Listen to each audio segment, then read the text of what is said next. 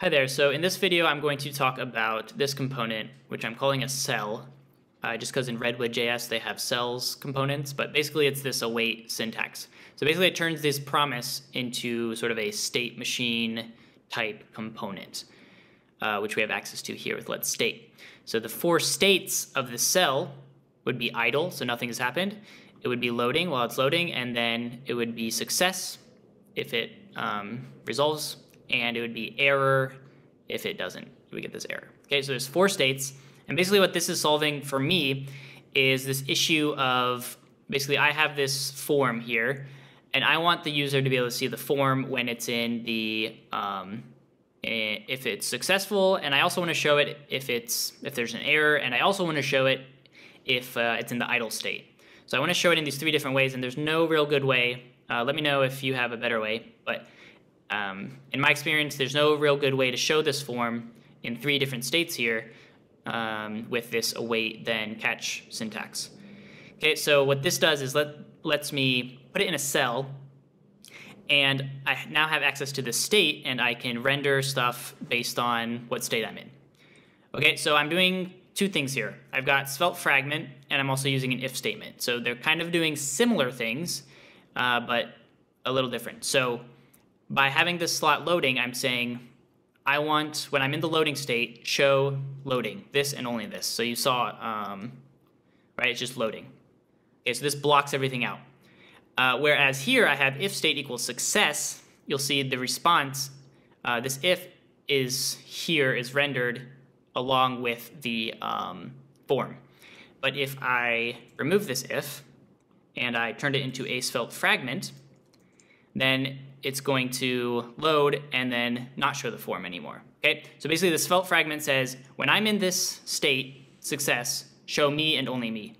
If I use an if statement, like we were before, it just means show everything else here, and then if I'm in the state, show me too.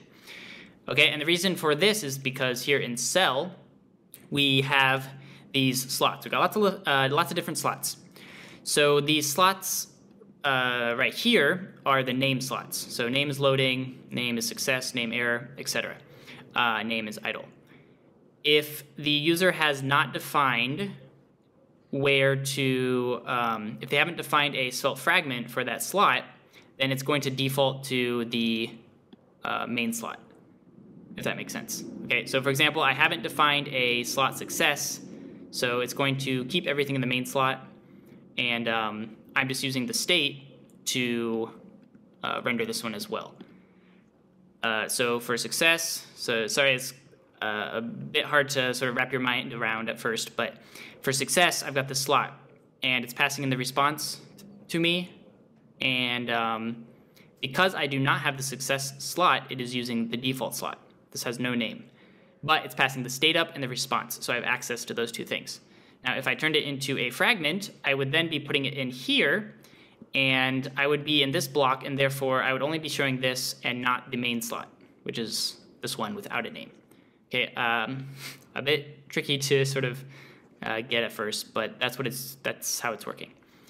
And then the nice thing about this too is I can use this component. I could copy, paste, and have multiple of these, and I can put different types of defaults if I want. So right now the default is, for error, the default is, okay, let's say they don't define a slot.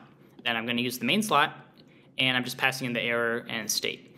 But if I wanted to, I could say, okay, if there is an error, I want to, at the top of this cell, I'm going to have strong, I'm going to say style equals color red, and I'm going to put an error right here. So if the user doesn't feel like defining what to do in the error state, I'm just going to put an error here at the top. So for example, if I put a negative and I get them, uh-oh, very bad error, no results, okay? Because my fetch them all here, which fetching all the Pokemon, it throws this error. Okay, so that's the default for my cell. So now I can have defaults, and same with loading. Maybe I don't want to define what the loading state is every time.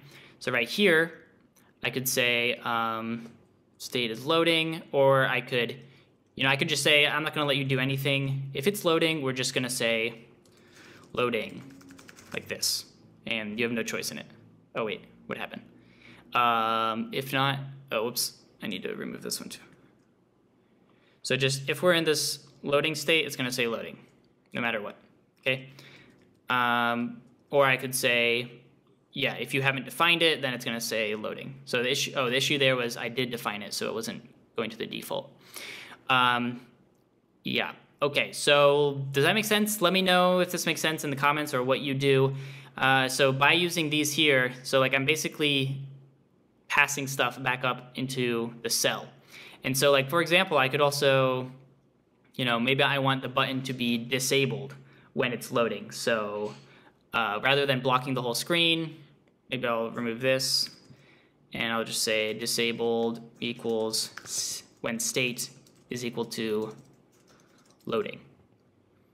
So now I click it and now it's disabled and bam. Okay, and then here in cell, maybe I have that default of if they haven't defined it, then it says loading. Okay, so it says loading and it disabled, and now I have this. Okay, so for me, this helps me think about it more easily. So I can say like, I can give defaults to the behavior. I can, I can block the screen. I can, I can use the state to basically do anything I want to in this cell. And it helps me to reason about it better and write it more declaratively as sort of like this little state machine type thing. And yeah, okay, let me know if that made sense. That's all for this video.